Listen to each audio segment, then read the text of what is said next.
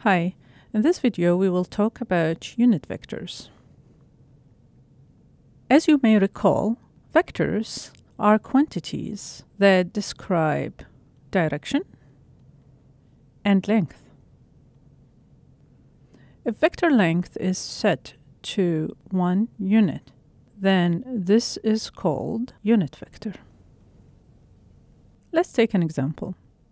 Suppose I have vector v equal 5-unit shift in the x direction, 0 in the y, 0 in the z. In my 3D coordinate system,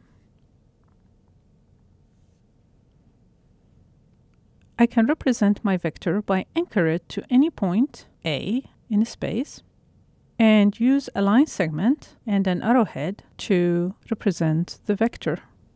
In this case, the vector goes parallel to the x direction and has a length equals to 5 units.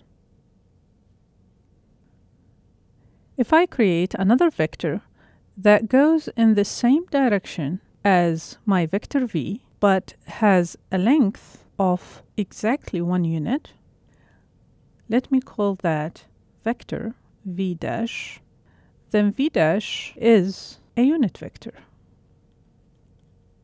Notice that v dash goes into the same direction as vector v, but has different length. Notice that v dash is not equivalent to vector v. They are two different vectors. The only thing is that they go to the same direction.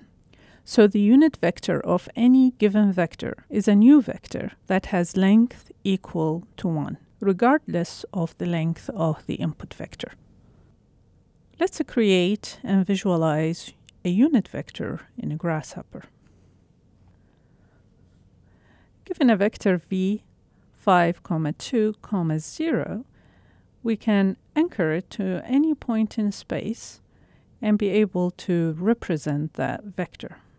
Now suppose I want to create a vector that goes in the same direction as vector v, but has a length of exactly 1 unit. How do I do that? In a Grasshopper, under vectors, we have the component unit vector. What unit vector does, it takes a vector as an input and give you a new vector as an output. Let's see what that vector looks like.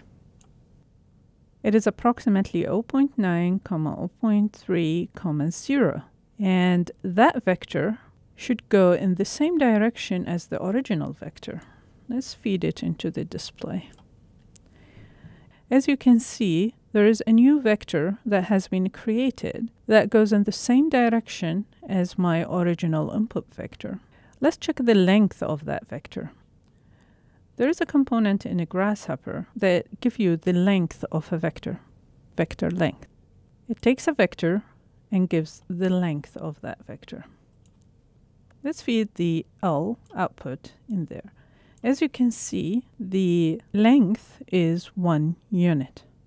And this is how you create a unit vector in Grasshopper.